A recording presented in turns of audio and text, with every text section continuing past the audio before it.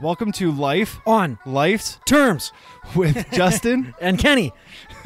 Well, for today's episode, we're gonna learn about some of our failed past experiences in business and what we learned from those failed experiences, business relationships, how we made them, how we kept them, and then we're gonna talk about finding and keeping the motivation to live this self-starter lifestyle. But first, Kenny's gonna do a shout out for our wonderful sponsor. Ono Poke is a chef-driven, fast-casual restaurant serving Hawaii's signature dishes. The menu features chef-curated poke bowls. Customers can select various bases for bowls, including fur cake rice, quinoa, and spring salad, along with vegetable seasoning and protein options such as torched miso salmon poke, the albacore tuna, and the spicy Thai salmon poke. Or you can build your own bowl. Ono in Hawaiian means delicious, and that's absolutely what it is. You can find Ono Poke downtown Edmonton, 10142 104 Street, or Google it. They're all over the place. Our second sponsor is Modern Gravity. It's the best place to relax with their spacious float tanks. If you have not floated, you have to try this. Absolutely have to try this. February is always a stressful month for everybody. For only $39.99 a month, you can enjoy a float a month and let it all go. Just let it all float away. So if you're interested in this, please go to Modern Gravity's website, www.moderngravity.ca. Done. That's it. Boom. That's it. It's finished. It's finished. So obviously a lot of our past businesses, failed. Yeah. So, and this is the big dark thing that I think a lot of other people don't want to talk about is, so you and I had a past episode called Failures and Successes. Yeah.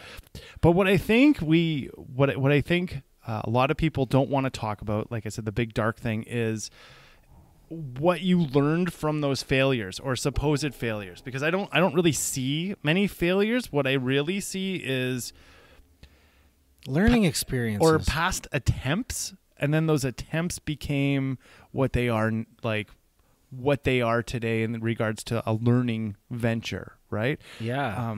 So a premise for me, so I went to school and got fairly educated in my time, but I don't agree with education now. So when I went into the not-for-profit sector, right, I went and worked at many, many different places in order to learn what the not-for-profit sector is. I honestly believe that the way of universities and the way of education is gone. And if you look at any entrepreneurs out there, segue to this, is most who are successful never finish school. None of them have. Most of them understand, just like our guest yesterday, your guest yesterday understands what it is to be hungry and how to stay hungry, you know? Yeah. And I think that's a huge contributing factor, right? Real quick, I like to touch on Warren Buffett.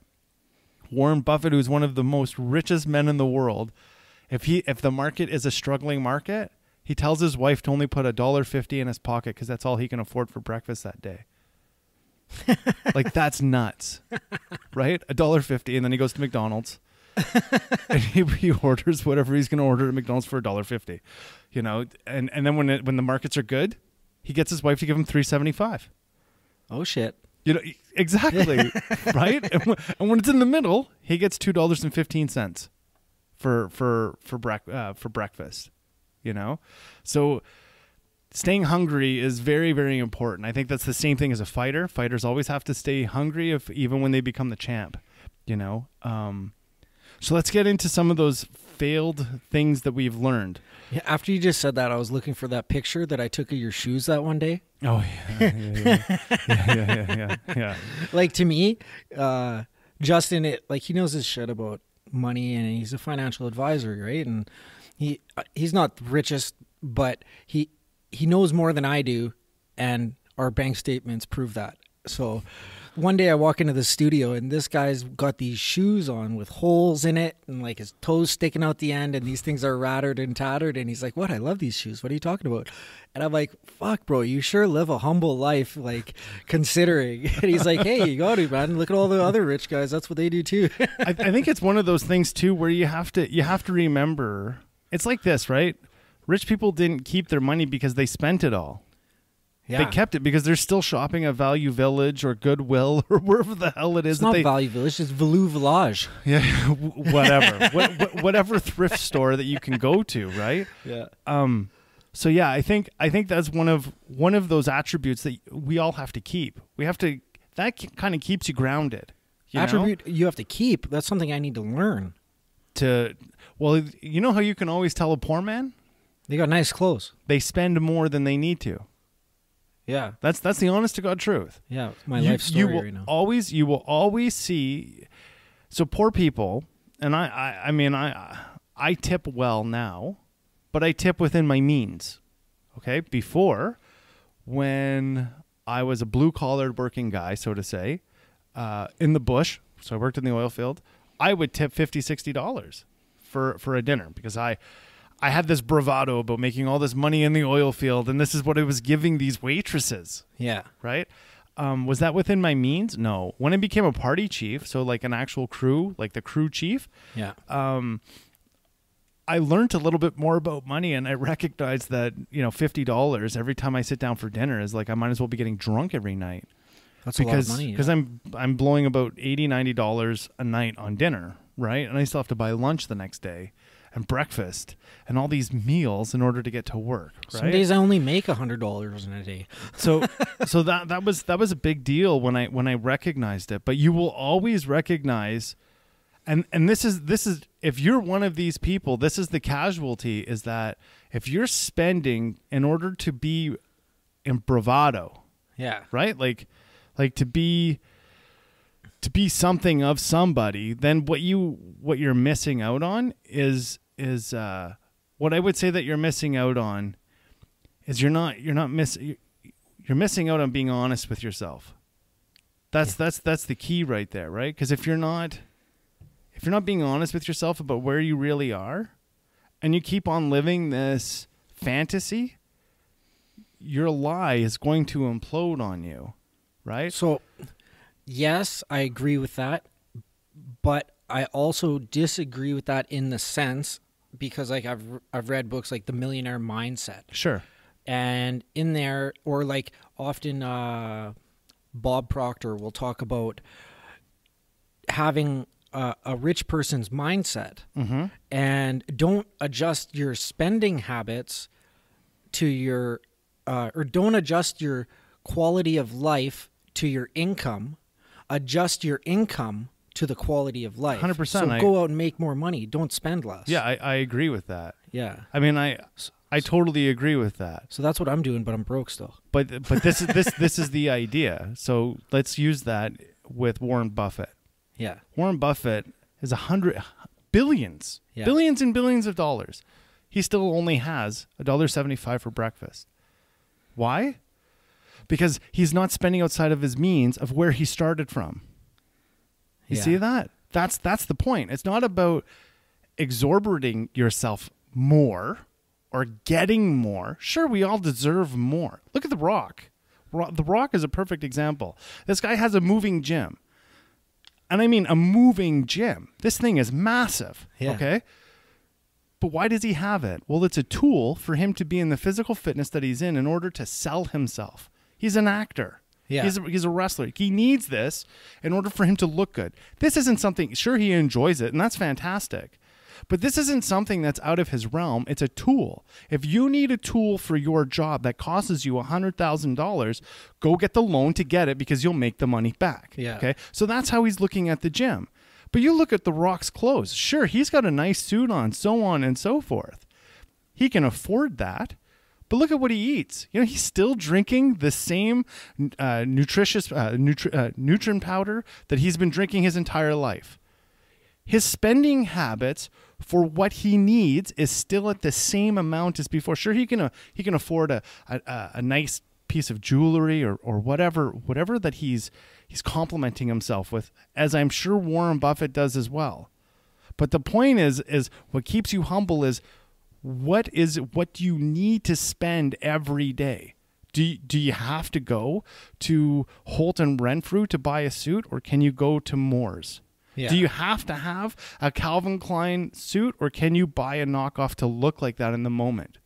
Because this is what I find. There's more value in appreciating the person who I'm becoming than the person who I am right now. Wow. Person who I am. I'm going to write that down, bro. That's gold. The person who I am is only a casualty of yesterday. The person who I'm becoming is going to get me to tomorrow, right? So where did I learn? That was through a failed business plan that I got that mentality. Because the business that had failed was a business that was a consulting piece that I wanted to put together for hiking trails and stuff, right? So one of the things that I was always told is find out what you like to do and just stick to that. Yeah. Well, I really, really enjoy hiking, but unfortunately, the rest of the world doesn't enjoy hiking as much as I enjoy hiking. So it's a very, very difficult market to get into, being a social media person and talking about hiking unless you have... Unless you live in Banff or something. Well, you can always get there. It's basically this. There's contracts for Canada anyways. I don't know about America, but for Canada, there's contracts that come up from cultural and tourism ministry that will pay you $40,000 a year to go and do this. Take pictures of you hiking, all this stuff, and then you post it. But you have to be a pretty serious social media guru. Like, you need a good following to get into that so that you can basically sell Alberta to all these people. Yeah. Okay. That's what you're attracting. Yeah. Right. The government, I mean, these contracts go out all the time, and they switch it up every 2 years because that's how long the grant is actually $80,000, and it's divided amongst 2 years for $40,000, and then they actually pay you for your kilometers. The government doesn't want you to know this kind of stuff, because one of the big things about it is that they want to make it look like it's organic, right? Like it's just people who are just doing this. But the reality is they're getting paid. Sure, they probably love it. Anyways, I digress. What I'm getting at is it was a failed business plan because... Market research, lack of it. It wasn't really the market research. It was more my mentality. Because what I ended up realizing is, one, my competitor was the government.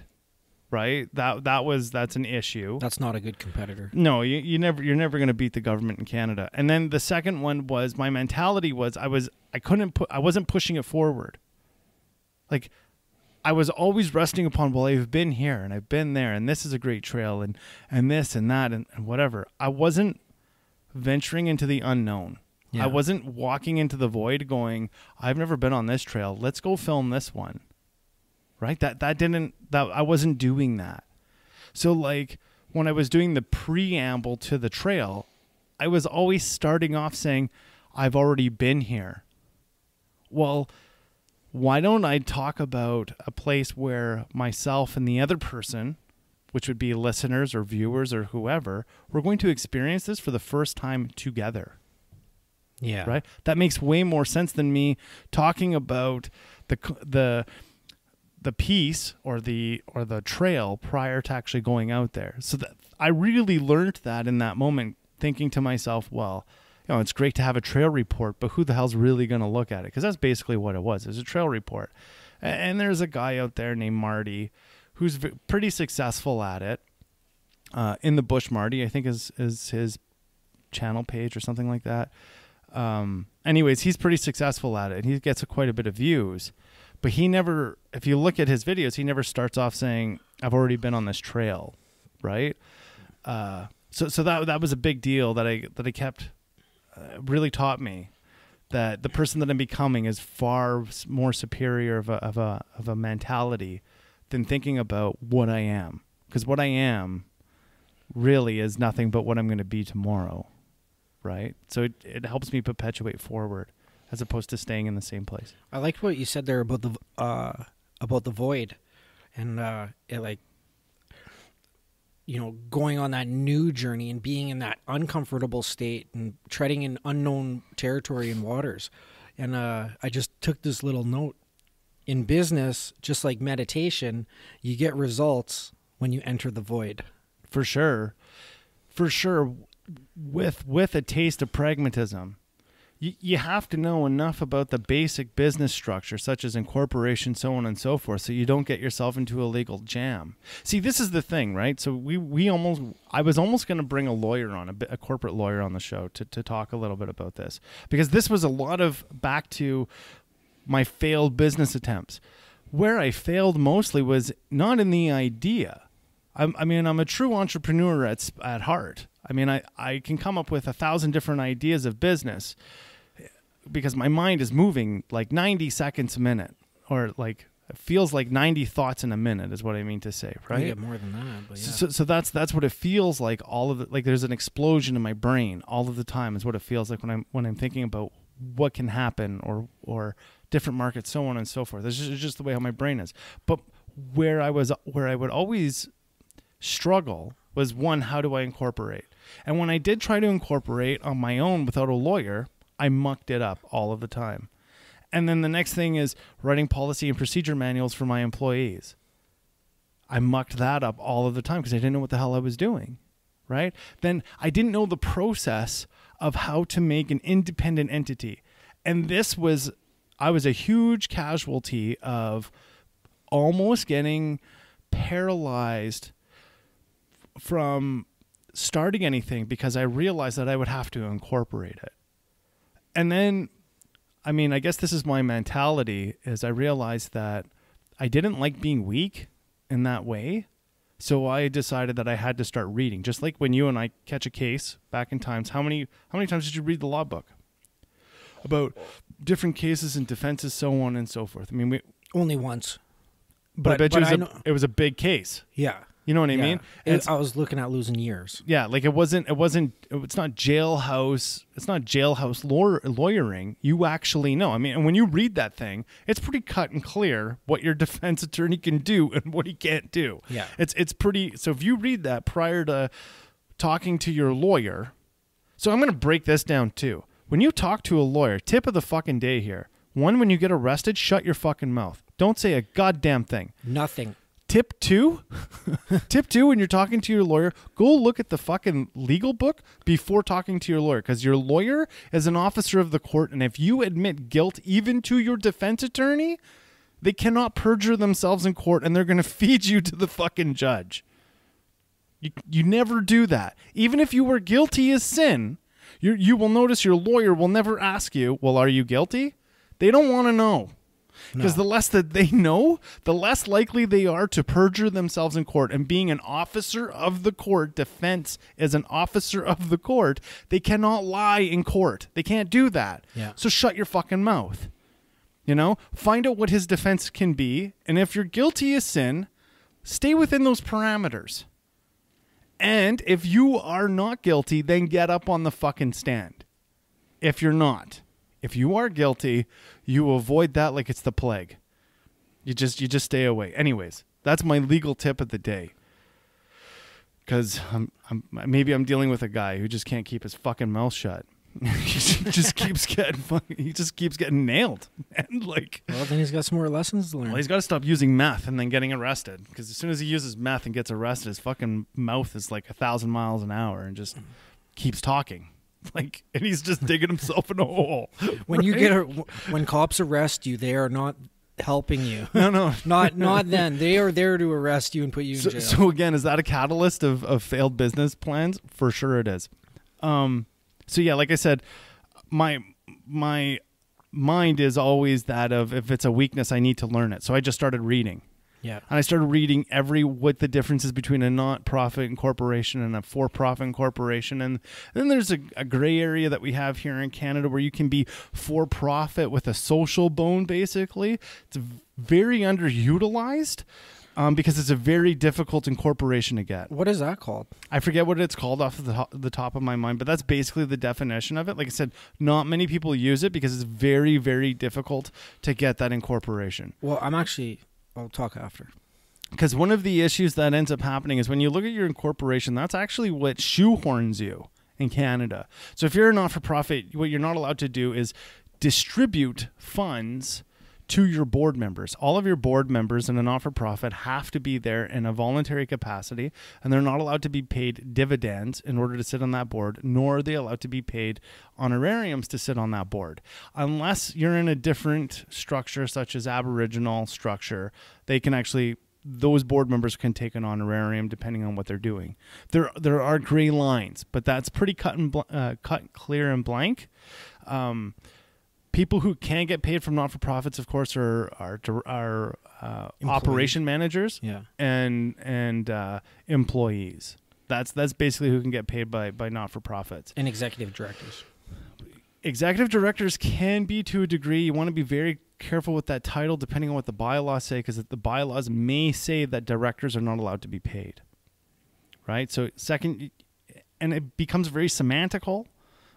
But the government is known, they won't really slap your hands about it, but they may do certain things. And then when you're for profit, life is actually a heck of a lot easier. You just have your income tax and your GST number. So you have your GST number and you have your income tax to report every month. And you operate the same way as any other business, just as a not-for-profit does when you do payroll. You know, your policy procedure manuals have to fall in line with the government. And there's many programs out there that will do a walkthrough with you on how to do that. I personally am more inclined to hire contractors than I am inclined to hire employees. It keeps your secretary. It keeps your secretary's job nice and easy. You know, there's no layoffs that way. You just don't hire them again for the next bit of work that you have. You don't have to worry about their taxes for income, any of that stuff, right? So that's kind of nice as well. That's how we're set up here at Life on Life's Terms. I mean, you're a contractor essentially into Life on Life's Terms, and so am I. That's basically how that works at the end of the day, right? So in that corporate structure, it makes a heck of a lot of especially in media. So like, let's say you said something off-colored, and we had to let you go because your opinions are of your own responsibility. It's no reflection on Life's Terms. We could let you go without a severance package.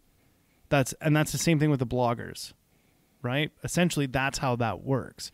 It allows you that separation right away, right? Especially in today's world where you write something and it's forever and there's no omission anymore, like there used to be in a newspaper.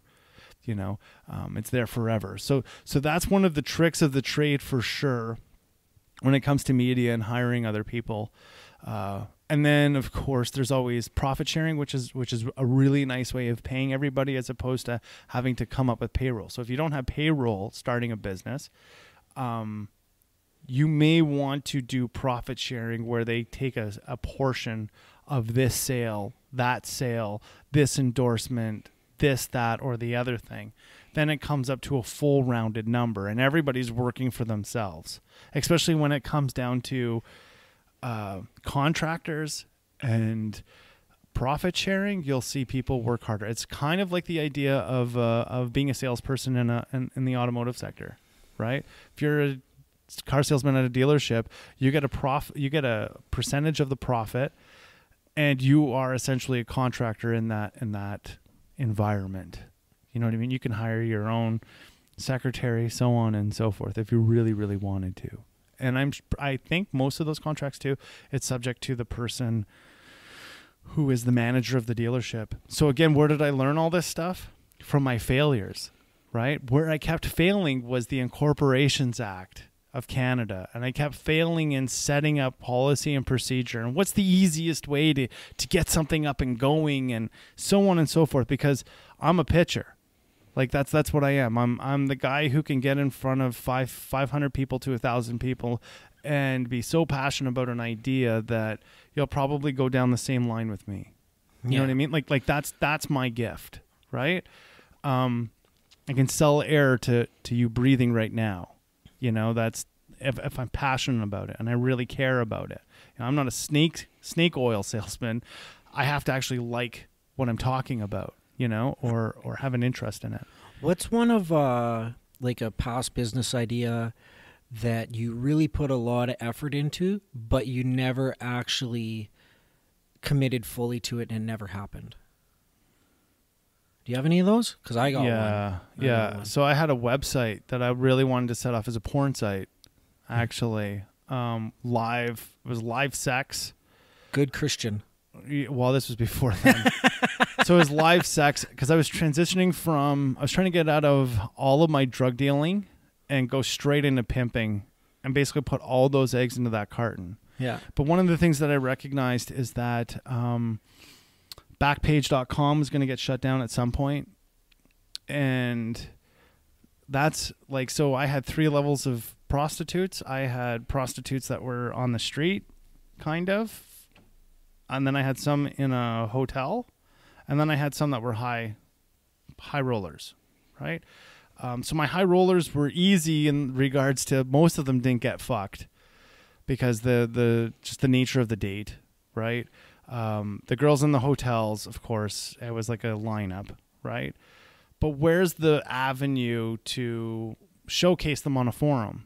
It was all on Backpage except for the high-end rollers because it was basically high-end rollers. I would go meet the client myself with basically, I was a solicitor in the context of showing these girls, and then these guys would actually call these girls. And then that's how it was facilitated, basically. So I didn't actually facilitate the meeting itself, right?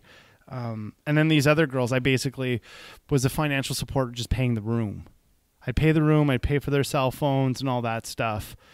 And they would it was basically a loan every week is how it was working, right? But what I started seeing is that it was better to have like a website structure because in Ontario, prostitution is legal, like in Ontario, Canada. So that's where I was when I was doing a lot of this stuff. And so I had thought, well, it's probably better to be on a website that's worldwide and facilitate this way, still with live sexual acts happening in the moment, because we can get, like, there could be income being generated from people watching that. Yeah. And I was just too messed up on drugs. Yeah. To really make that business move. Yeah, you couldn't connect all the dots to actually get it going, yeah. And, there's probably a stigma about me at the time, too. So in order to be in the legitimate world, you need legitimate people around you. Yeah, you need relationship. So, of course, like I said, a lot of this ended up not happening because it was the well-thought-out plan written down, the whole piece. Yeah, but people were too scared to do business with you. And not just that, I didn't have the wherewithal to really make it work. You know what I mean? You had a general idea and you put it down on paper and you can sell it you could pitch it. Yeah. But that's all it was. Yeah. And was I pitching it to anybody worthy? Not really. Yeah. I have a business plan that I literally, like, I started doing it in jail, and I was basing it off of like a business book that I wrote, like Mavericks Businesses or something like that. Yeah. And they talked about like Starbucks, and they talked about like ING. Oh yeah, yeah. And these different maverick businesses that like set the path, like thought outside of the box, came up with a different like culture and theme, and they had purpose. And I used that kind of like set of information out of that book to really like formulate a good plan about a detox center. And my main service was going to be colon hydrotherapy. Yeah. And like I came up with a brand, like a label, a logo. I even did like a floor plan, like to scale. Yeah. And I still have it at home, and I probably got maybe 100 pages ish. Yeah. Of content. The only thing that was missing out of it for like actual business plan, like there's market research, there's the only thing that was missing was like the financial aspect of it, like the crunching the numbers.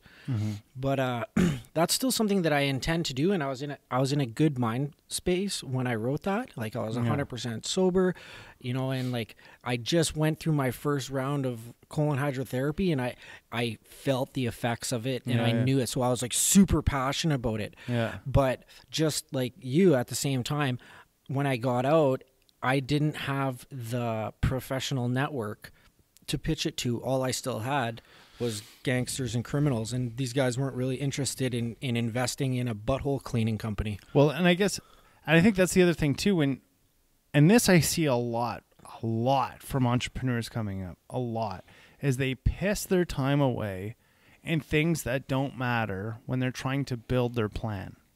You know, the thing that matters is when you're sitting across the table from anybody that is worthwhile to invest in, is they're going to say, okay, so what do you have in the warehouse, so to say? Well, you know, you got this and that or whatever. Okay, so are you incorporated? Yeah, okay.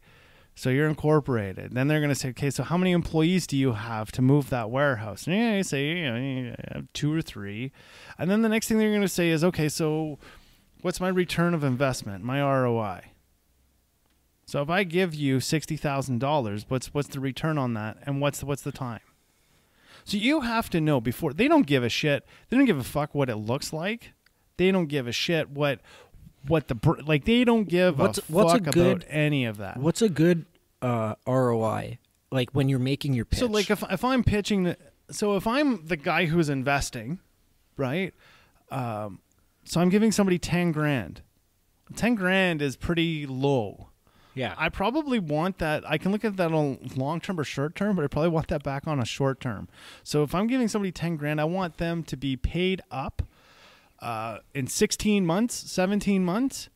And I'm probably going to want at 10 grand. I'm going to probably want either a fixed number or I'm going to want a percentage. So I want a percentage. I'm probably looking at something better than the bank at like 7%, right? So it's kind of like loan sharking in that moment. Yeah. Right? Or I'm going to say for 10 grand, I want $23,000 back. Right? That's what I want. So I want 13,000 on top of my 10. That's right? craziness. I mean, well, that's not 7%. Or the other thing I could say is I'm buying in for $10,000. I want shares. Right? So it all depends on where I'm going and what I think. So if I don't really like the idea, that's when I'll probably say I want 23,000 for my 10. Because I don't want in. Because you don't want in, and if they take it, then it's like, well, I'm doubling my money. Yeah. So whatever. Yeah. Can I? And then the next question to myself is, can I afford to lose $10,000? Yeah. Right. Because if this schmuck is taking it for that kind of, I might even back out at the end because I'd be like, you're an idiot. Yeah. Right. Like I'm making $3,000. I'm making $13,000 off 10. Instead, I could have said, here's 10 grand. You're going to pay me, you know, $5,000 every quarter for the next 5 quarters or whatever. Right. And get that money back that way. Right. There's so many different ways that you can break it down. Now, if I'm pitching and return of investment, so I want to look at what my generated income is coming in and how much of a percentage I'm able to throw at them in order to pay them off in a timely manner. Without sinking yourself.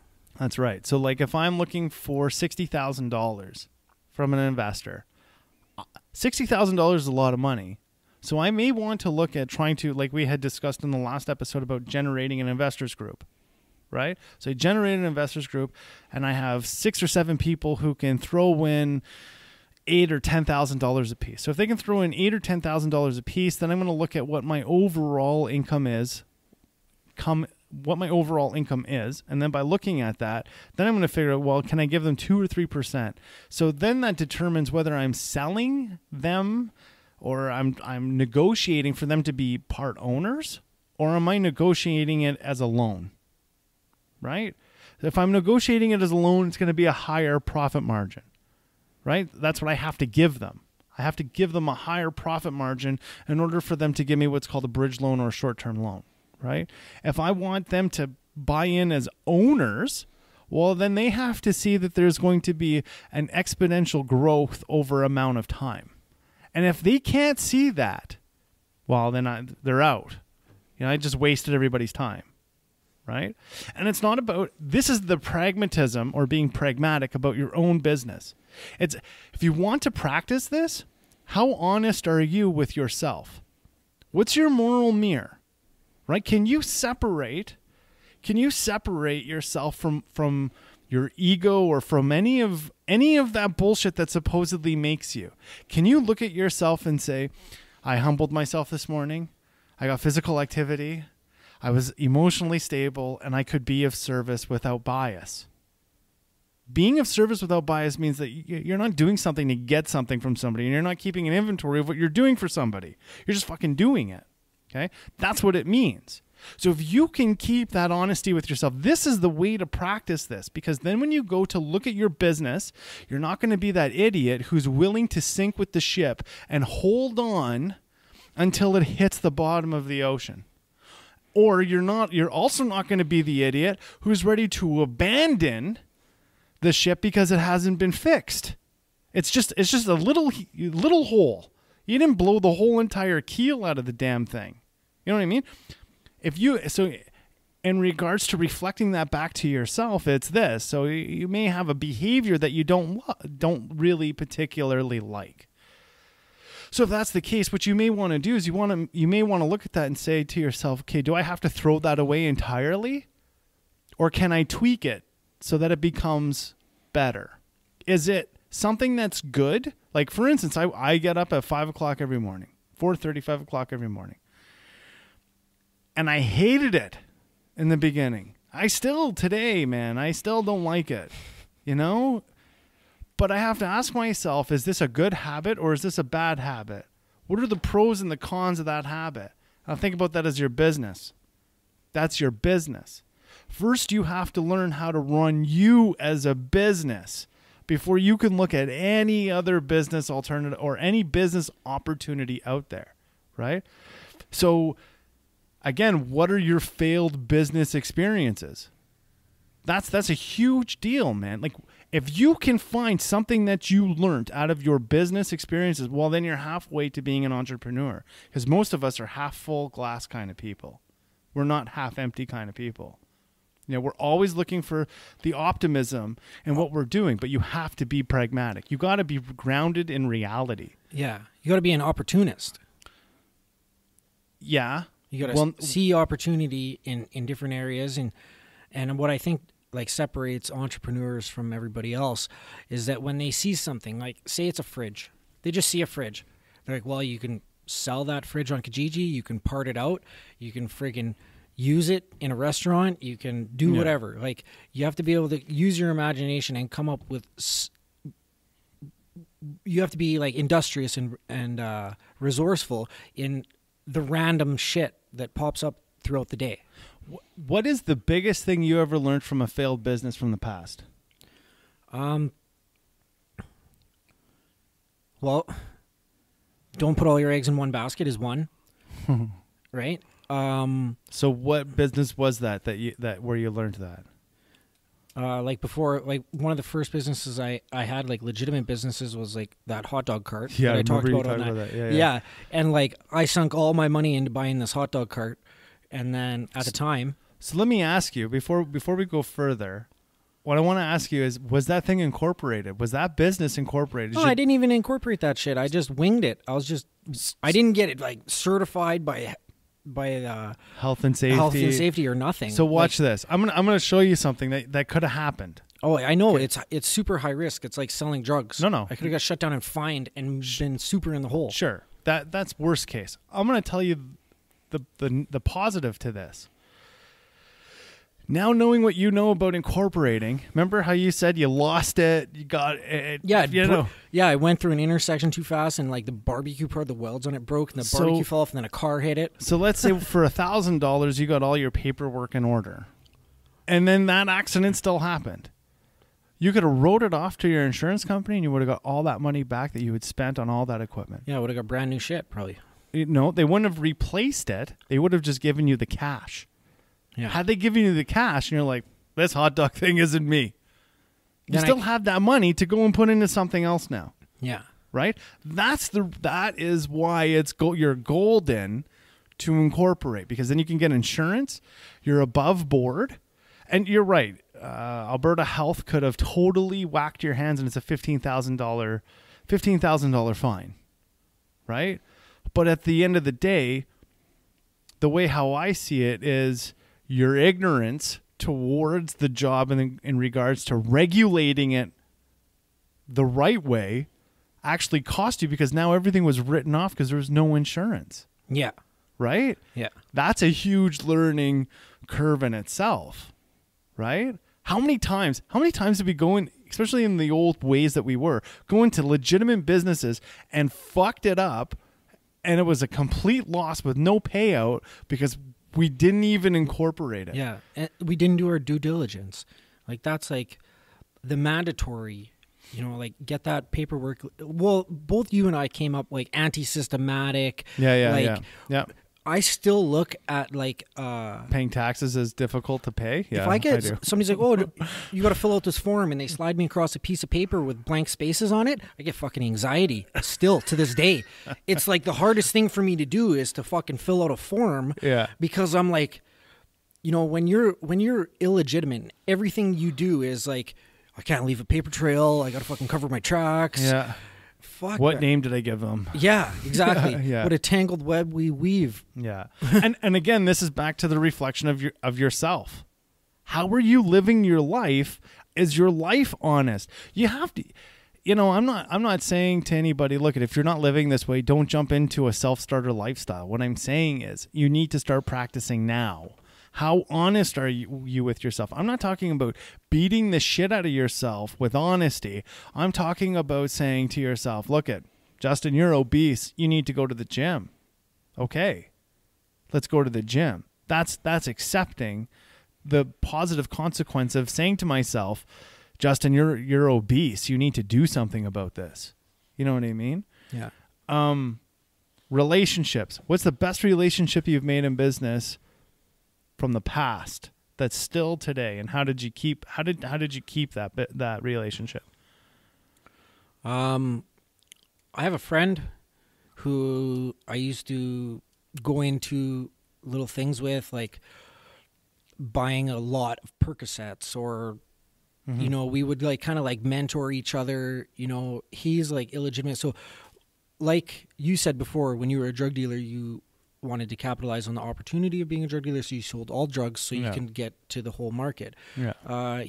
This individual and I are kind of like the same, where, you know, if we're going to be criminals and break the law, or like do things illegitimately with no paper trail to make money and not pay taxes, then we're going to be like serial entrepreneurs in a sense. Yeah. And, you know, we're going to go into like a car stealing ring together with a fucking shop that strips it all and parts it out. And we're also going to have, on this side of the fence, we're going to have a copper racket where we have these guys getting copper for us, and we get a cut on that. And then we're going to have something with prostitution. We're going to have a couple gay guys and a couple girls doing their thing over here, and we're going to help them set something up. And me and this individual, like, we went into like lots of different half-ass partnerships where we kind of just piece each other out. But like now today, we're both legitimate, and we still practice this same routine where we look for different ideas, and then we banter back and forth and bounce these ideas back off each other. And then, you know, we use each other's creative spark and energy to fucking propel ourselves forward in these new ideas. And we still take risks together, but the risks are more calculated, and they don't end up with silver handcuffs, silver bracelets. Yeah. I think that's always the casualty when we're in that field of business, so to say, is the likelihood that the police will take everything away from you. Yeah, there's no security, and that's what I tell a lot of these people now, because I still have a big connection to these people that are in jail, because we do the bail program things, right? Yeah. They're different. Like, we don't work together at the same thing, but we're doing the same thing, like helping people. To a degree, yeah. And so I still have to speak to these individuals on a regular basis, and, you know, telling them that, like, you know, invest your time into something where you're not going to lose everything, because like when you're legit, you never lose everything because there's insurance and there's this and that. Well, and even if you do lose everything, you could fucking claim bankruptcy and just live poor for 7 years and then get your credit straightened out. And one of the other things is too, is a lot of what I hear a lot of is people say, well, I don't have the time to put into myself. I need to make money now. Well, look you're not going to make money if you don't put the time into yourself. No, you'll stay at that dollar amount, like that average income. And this is how you learn. This is hard knocks of business. You cannot hire out of college a kid who's hungry. You're just not going to find. The likelihood of you finding it is that 1 in 1,000, 1 in 1,000,000. If you just go and find somebody who's hungry and foster that relationship, you're gonna find 10 of them. That's just the way it is. You got to go to where people are hungry. You don't find a boxer in like Fifth Avenue, New York. It's not where you find them. You want to find a boxer, you go to like Jamaica Avenue. Yeah, you go to the hood. Yeah, where guys grew up fighting. You go to Queensbridge.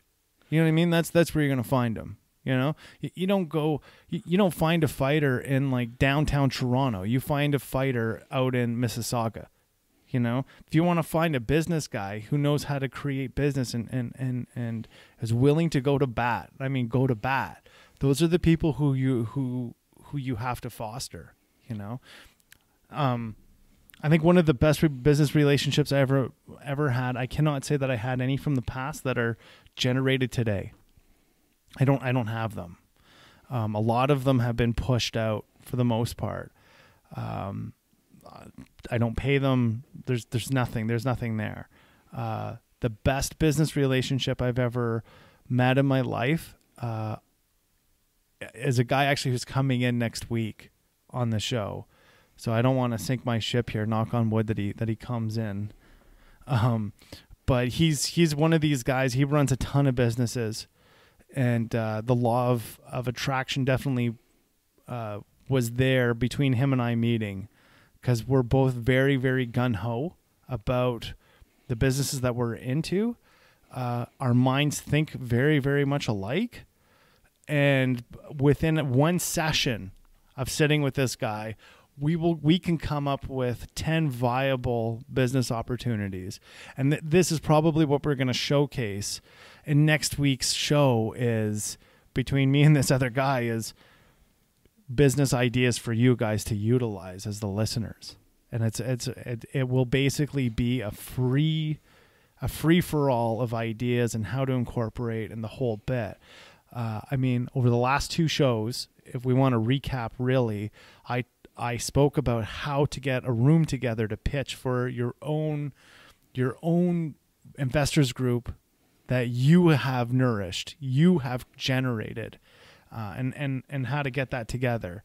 And then even in this episode, basically you and I talked about policy and procedure in a very roundabout way. Yeah, and it wasn't so, like, have you ever sat in a business seminar? You might as well shoot yourself in the fucking head. Like, those guys are so dry. They're so dry. And they do it, like, systematically, textbook shit. And that's the shit. That's cookie cutter businesses, man. Like, and you and I kind of, like, I went into this straight process of what it is. And I even said, like, anybody who you're looking at as an investor, they don't give a shit what the fucking place really looks like. They don't give a fuck. They don't give a fuck what the name is. They don't give 2 shits even really what you're fucking selling. All they care about is how much is coming in and how much is going out. That's all they care about at the end of the day. You're going to sell the guy when you're passionate about what you're pitching, so to say. All that guy knows is that you're going to pay him at the end of the day because you love doing what you do. He doesn't give a shit what you're fucking pitching. He doesn't give a shit what you're selling. He doesn't give 2 fucks, man. He really does. He doesn't give a shit if it's good for the community or if it's good for his wife or if it's good for his fucking children. All he cares about at the end of the day is you're paying his fucking bills at the end of the month. That's all he cares about. Well, I heard from what's his name? The guy that started up the Boston Pizza. Yeah. He's a cop. Jim Triveling. Yeah, he's a cop. Yeah, he used to be RCMP. Yeah. Yep. So Jim Triveling, I read his book, and in his book, he gave me a theory of how he looks at money, his ideology around money, and each dollar is a soldier. Yeah. And you build an army of soldiers. Yeah. And then you don't want to put all your soldiers, you don't want to send all your soldiers off to war, because if they all die, then you have nobody to defend your homeland. It's funny, that's almost how a gangster looks at it. But so you'll take a section of your army, you'll take a squadron of your dollars, of your soldiers, and make them work. And you'll send them off to war. And investing in something is battle, because you don't know if they're coming home or not. I mean, but if they win, if it's successful, when they come home, they're bringing with them more soldiers. They just captivated another army, and they're bringing that home, and your army gets bigger and more powerful. And the more dollars you have, the bigger your army is, and the more you can conquer and control. I mean, I agree to that philosophy if that's the kind of business that you're going to go into. So meaning, sure, in the restaurant business or the franchisee business, it's very, very cutthroat. And there's a lot of blood that hits the floor in that world. Because there's not a lot of extra money to be spent in the restaurant world using that. But he also owns Mr. Lube, a whole bunch of stuff, right? So he's very much in the service sales industry, okay? And he's rightly so. I mean, between him and the guy who owns Lubex, they probably fought many, many times with their money. But at the end of the day, that's not necessarily true in every business.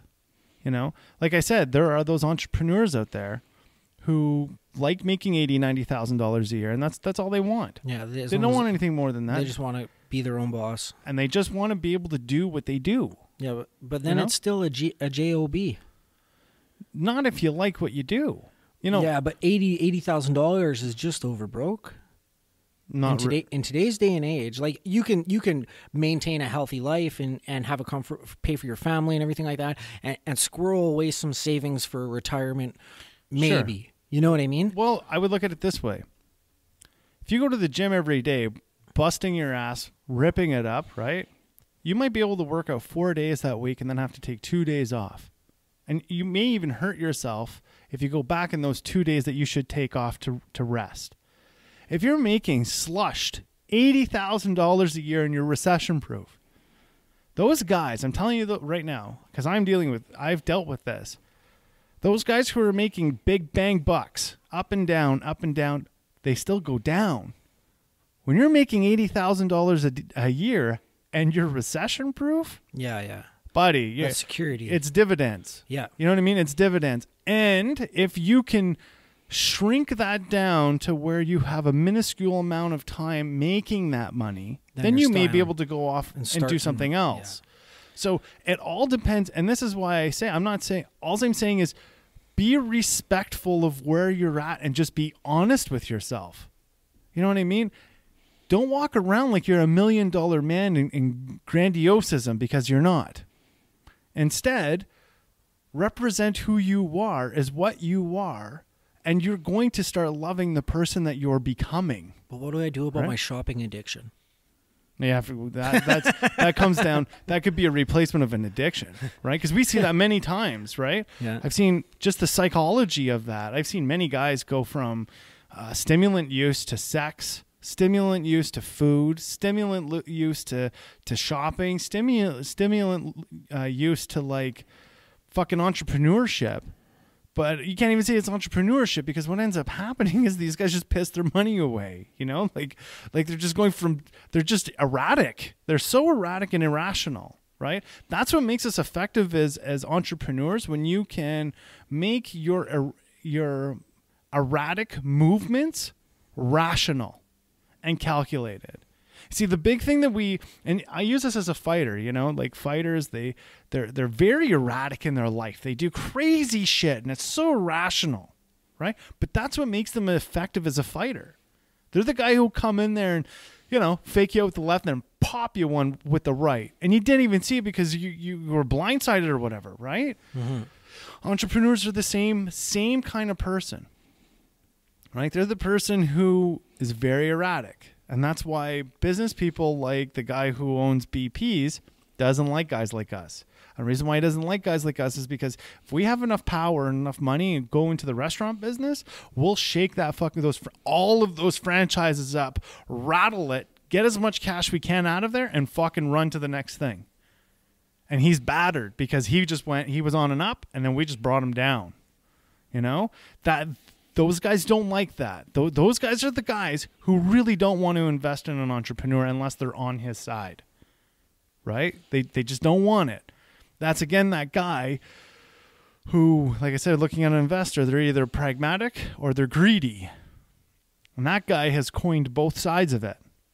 But if you're not greedy for him, he's not going to help you. And he's got enough power and influence to damage you before you even get off the dock. He owns the lake. You know what I mean? So he won't even let you into the lake if he sees you coming. And this is why you have to be very, very careful in business. That's why you have to be quiet. You don't want to tell everybody what you're doing, you know, and building that relationship with those people. Back to that topic that we were at, you know, mum's the word a lot of times in business. And when you create that circle around you, those are the people that, like me and this guy who's coming in next week, we talk about business plans all the time, but you know what we never do is we never get into competition with each other. And the reason why we don't compete against each other is because there's no advancement in that. It's just there's no point to it. It's better to collaborate with that guy because we're both coming from the same place than it is for us to fight each other and not move on to the next place that we're going to tomorrow. Right? That's why I always say anybody that I'm working with, look, I'm not here to compete with you. Instead, we need to complement each other all the way through this process. Right? And that's a huge, huge deal. Right? How are you keeping and finding your motivation when you realize that you have to walk away from an idea? There's always going to be opportunity and possibility. Okay. As long as that's your viewpoint. So that is a quintessential entrepreneurial ideology. Yeah. See, psychologists for years have been trying to figure out why we're so optimistic even in the most grimmest circumstances. Right? I still don't have an answer for that. I'm not a psychologist, but I still don't have an answer for how it is or why it is that we are that optimistic in sometimes pretty shitty predicaments. I mean, I've had a gun to my head, and I was still pretty optimistic that I was going to make it out of that situation. I mean, I shouldn't have been, but all my fingernails ripped out, all of my toenails ripped out, gun in my mouth, and I still, in the back of my mind, thought, no, this isn't it. You know, that's not something like most people are like, kiss my ass goodbye. This guy doesn't have it in him. Yeah, exactly. You know what I mean? Like you're looking at yourself as a second person. You're like, I'm fucking done. You know, like nails are gone, mouth is busted. You know, like all that would amount to I've given up in life. But there's something about entrepreneurs, right? And that's almost, if you will, entertain this road with me a little bit. What is that undying stop? Is it the hunger? Or is it the fact that I can't see life in any other way but this way? Well, or is it something else that I'm not even seeing? You know? I can't even remember. I was really young, though, when I made the decision, cut and dry, that I didn't want to just be an employee. I didn't want to just be a cog in a wheel. Yeah. And I must have been fucking 4 years old when I came up with that belief system that I could create my own. Yeah. And be a self-made success story.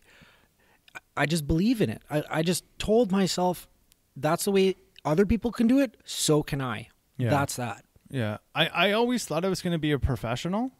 So I always would, when you play make-believe with your cousins or whatever, right? So I would always assume the position as a president, right? Or something of that kind of stature, right?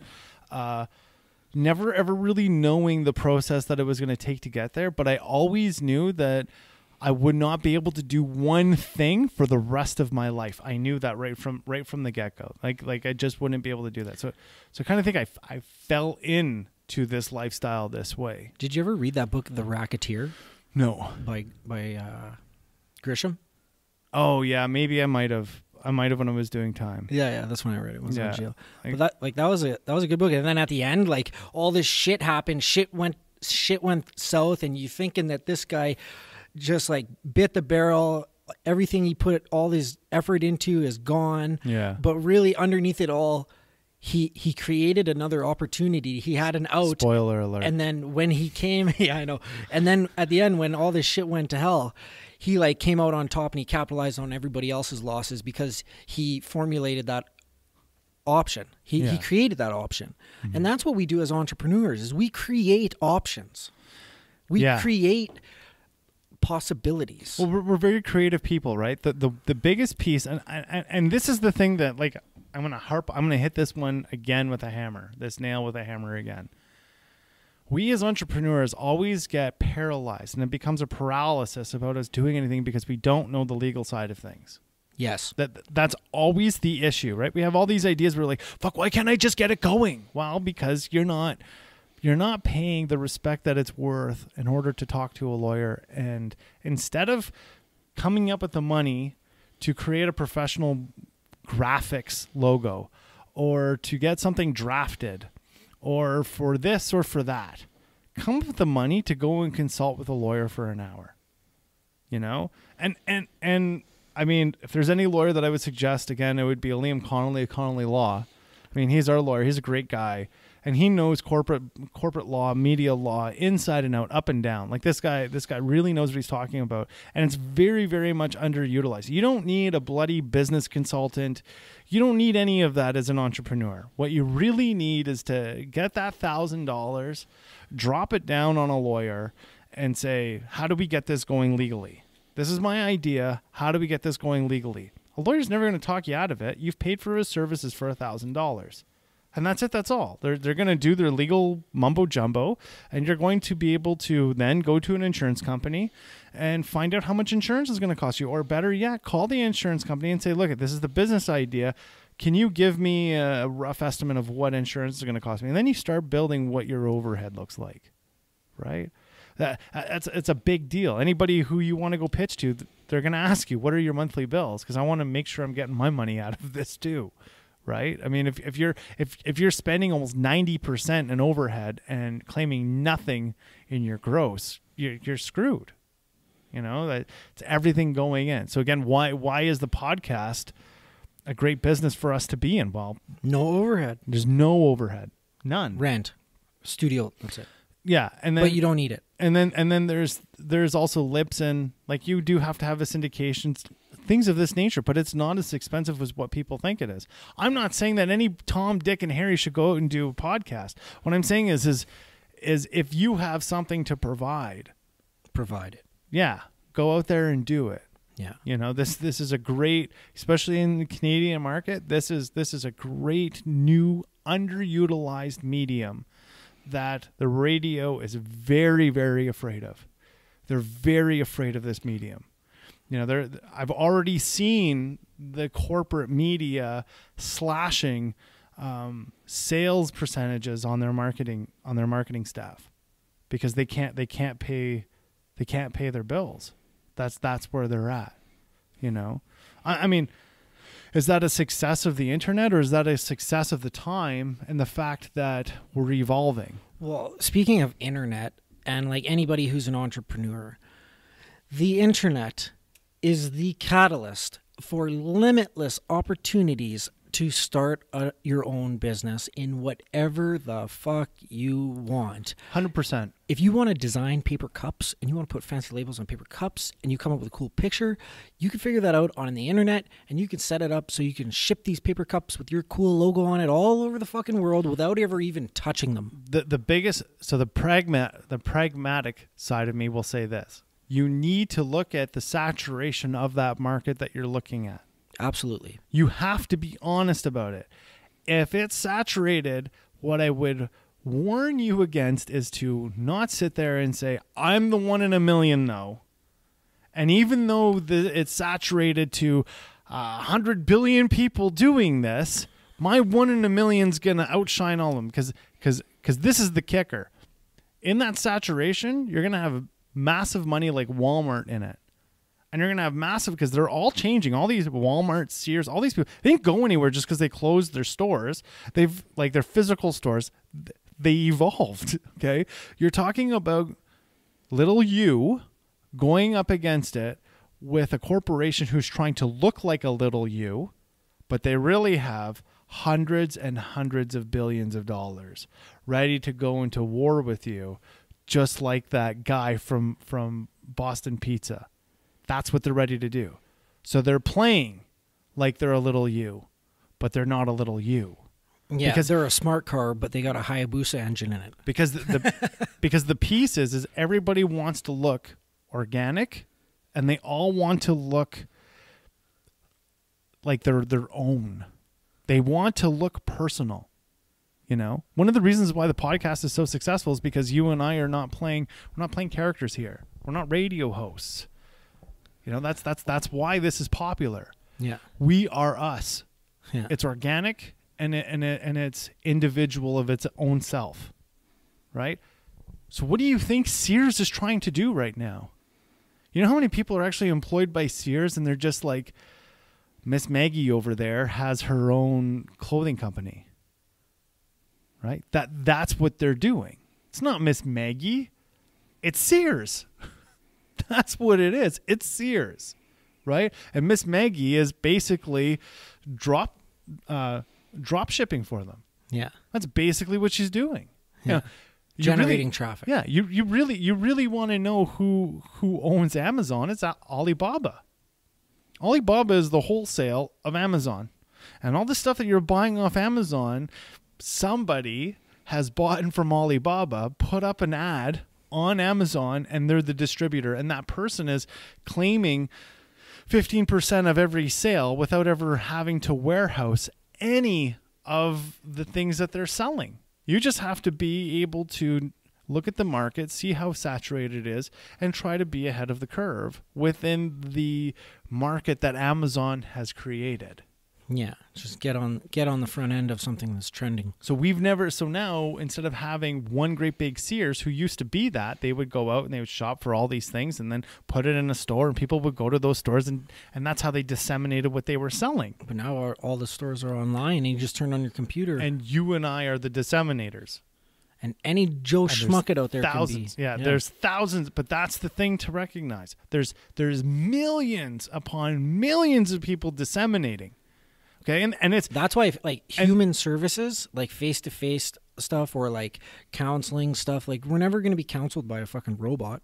No, you know what I mean. But in regards to the Amazon thing, there's pirates. People will lock up your account and rob you. That happens all of the time on there.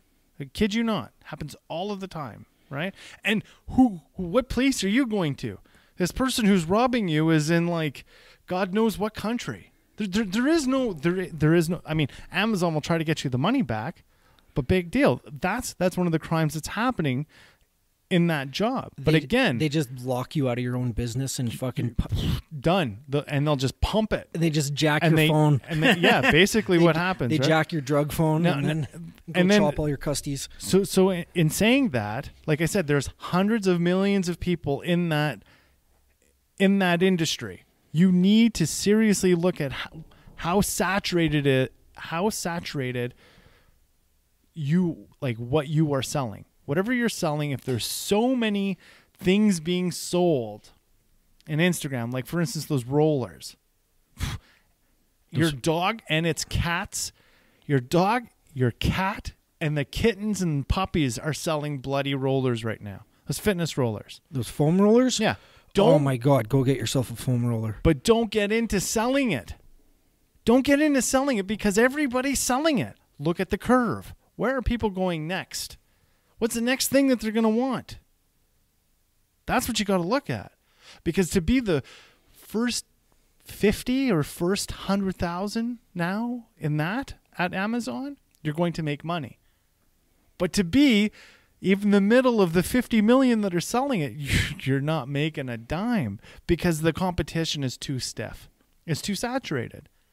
And that's not worth your time. Instead, you're better off to invest your time in where is it going.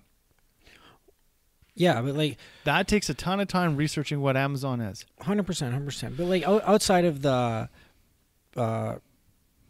merchant spectrum, like outside of the merchant industry where you're selling people products, sure, right?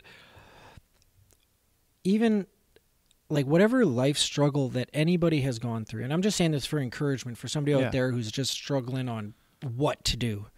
There's a struggle that you've gone through in your life that you know better than anybody else. You've gone through it, you made it out the other side alive and well. Mm-hmm. And it's that information, those tools and skills, those coping mechanisms, that process that you utilized at that time that you can turn a profit on, that you can sell, that you can provide people and increase their quality of life, and in return they will pay you for it.